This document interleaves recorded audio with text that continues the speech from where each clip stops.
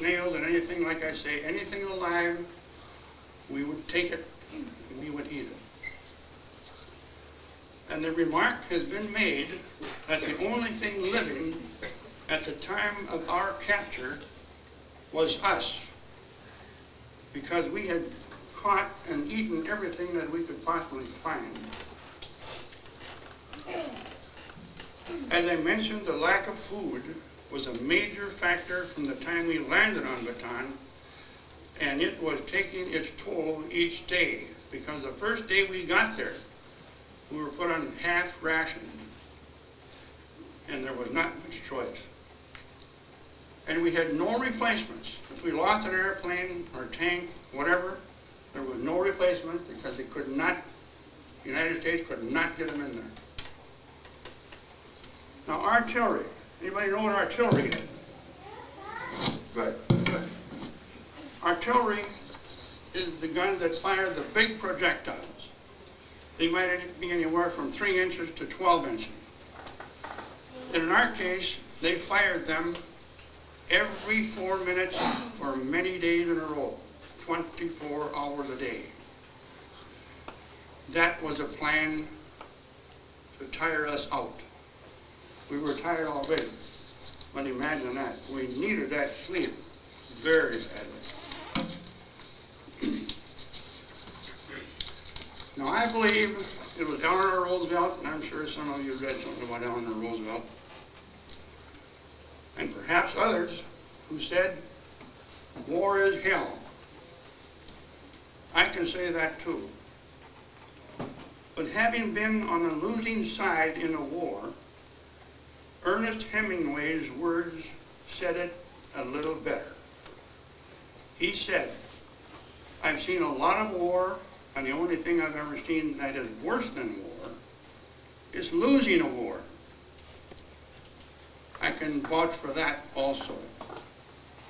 Now, due to the lack of food and sickness, we were forced to surrender on the 9th of April of 1942, or we'd all be killed, because we are done fighting. We were done. We were exhausted. We could not fight anymore. And this had to be the most horrible part of my life, when you have to throw away your pistol and your rifle. And at that moment, you have lost your freedom. And I pray to God that none of you ever lose your freedom. And I can't tell you what it is. Now, we were lined up in fours, and the Bataan Death March begins. I think some of you heard that, you said you did. We will lose thousands of men on this march in the next week or 10 days. As we walked along, after the first day or so, we could see more bodies that had fell. They got sick, some of them died where they were, and if they weren't dead, I guess that's a good word to use, the Japanese would either shoot you, bayonet you, or decapitate you, one of the three. And that was kind of hard at first, but you believe it or not, you get kind of used to it.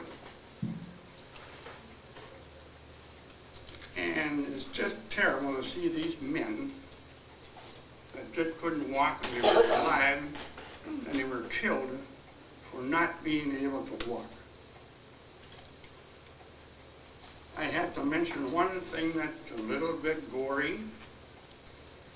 When the Japanese decapitated you, of course, most of these men were on the ground, but sometimes they'd have you stand up and you'd bow. You had to bow to every Japanese there were. That was a way of saluting them. And they would decapitate you from behind or on the neck. But we've seen one case, for some reason or other, Jap got behind the guy and he hit him this way with his sword.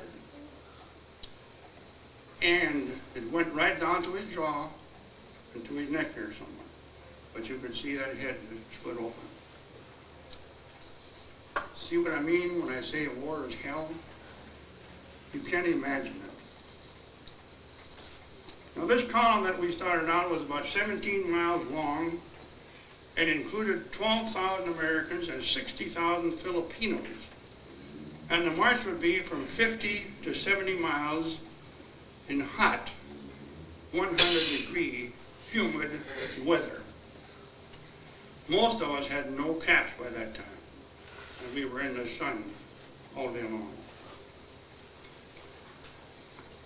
Now we were warned not to carry any weapon of any kind on our body. If they found that we had, you were shot. No questions asked. About the second day when we were marching, one of the Japanese called us out, 20 men. They pick out 20 men and they pull them over to the side. And through an interpreter, they say, remove all of your clothing. You better do it. But we had one man that was reluctant to take off his trousers. So they pulled him out here about 10 feet from the rest of us where we could all see it. And of course they pointed a rifle right at his head and said, remove your trousers. And he did. He had to, or he'd been shot right on the spot. And sure enough, between his knee and his thigh, he had a pistol strapped to his left leg. And the Japanese were really enjoying that because they knew they were going to do something really wrong to him, so did we. So the one strong Japanese guard, I thought he looked like the strongest guy of the bunch, 5 or 6 of them, he grabbed his rifle by the barrel, which I thought was kind of stupid because I wouldn't do that with a barrel pointed at me. But that's the way he did it. And he swung it as hard as he could swing it, and he hit the spot where that pistol was strapped to his leg, and of course broke it. Now I'm just saying that man maybe didn't live more than 2 days because we had no way of helping anyone.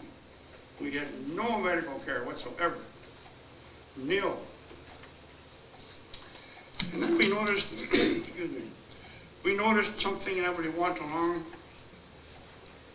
that the Japanese were not taking wedding bands off any of us. Thank God I was not married at the time, but those that were, of course, had their wedding bands on. And we couldn't figure out why in the world aren't those Japanese taking those wedding bands. They were taking everything else, every other ring. It didn't take us long to get on to the fact that if we took this ring and turned it upside down, all of a sudden we had a wedding band. Most of us got by with it, but one guy, the Japanese seen him monkey with his finger, I guess. He went over to the guy, grabbed his hand and pulled him out a little ways, and he couldn't get the ring off the guy. The Japanese soldier, he pulled and he pulled and he pulled and he couldn't get it off. So remember I mentioned the bayonet a little while back. So another soldier, he's going to take his bayonet, and the other guy is going to hold it like this, and they're going to try and cut that finger off with a bayonet. But I don't even think the Japanese soldier knew it. The bayonet is only sharpened about 3 inches from the point. And here he was trying to saw it off with the basic part of the bayonet blade. And of course it never came off. So he finally gave up. And then the guy that was holding the finger, he gave up too, of course, and they gave it one vicious yank. And I think it came out about 2 inches. And you could see the cords that are normally behind your knuckles, they were in front of your knuckles. White as snow. So war, I keep saying, war is hell, folks. And we noticed one Japanese officer riding along. And he walked along on his horse, and he's got his sword sticking out as far as he can reach it. And he comes along where we're walking, and he tried to hit us all in the neck. when he's driving along. And he did get quite a few. He didn't get to the point where he decapitated them, but there was a lot of them that were hurt, and I'm sure died from lack of blood when he hit here. I have to mention a little thing about vitamins before I forget it. Your lips were cracked all the time after the first year or so, and your joint in your fingers were all open, and they hurt. A little weird story now. Where we were staying, we were in a compound, so to speak, maybe 300 acres. High barbed wire fences on it, 2 layers of it. Guards walking it, Japanese guards walking it 24 hours a day. And one night, a Filipino somehow crept up behind this Japanese guard, and with his bolo knife, excuse me a minute,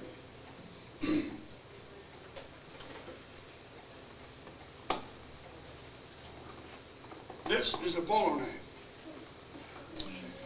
This is what the Filipinos carry, but not for killing people. They harvest their rice and they chop the jungle and do all types of things with this. But in any case, this Filipino beheaded that one Japanese guard. And the next day,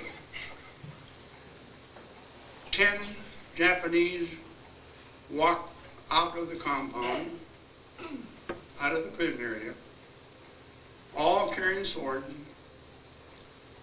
And I'm estimating that 2 hours later, they all came back, their swords like this on their shoulder. I can show you, excuse me.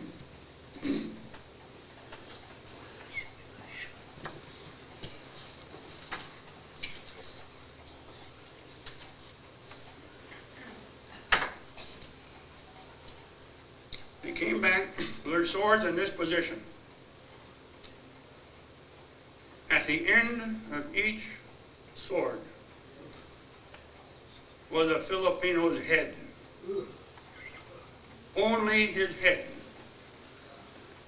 And it's pretty easy to remember. They had the tip of it stuck in the guy's mouth, with some wooden slider all over the sword, I guess. But they had taken 10 Filipinos for that one Japanese. We were happy as could be. And we said we were pleased that one of those bastards were killed. And we were. But look how dearly the Filipinos paid for it. Now, we've done some things that were comical in a way too. We've done some things that were helping the war effort. For instance, one of our buddies, one of my buddies, I know him, he happened to know where the Japanese guard, all of the guards, kept their rice stored. And he sits talking to us one night, and I haven't got to the dysentery part of it yet, folks, but everybody had dysentery, and I think most of you know what that is, it's like diarrhea. And this buddy of mine, he collected a tin can full of this residue. Is that a good word, residue? If you're with me, I know you are. And under the cover of darkness, he went across that road, and he took that little can of his, and he poured a few drops in all these sacks of rice that were sitting there. We knew where they were. And he said that he even went into them and mixed them up, so the Japanese wouldn't see it on the top when they opened the sacks. And of course, in them days, everything was outside Biffy, including the Japanese. So 2 days later, we were still watching. Then it started. We accomplished our mission. They were running back and forth to that Biffy like you wouldn't believe it. Some of them kind of hurry-like. But we thought that was pretty nice. We felt pretty smart. In July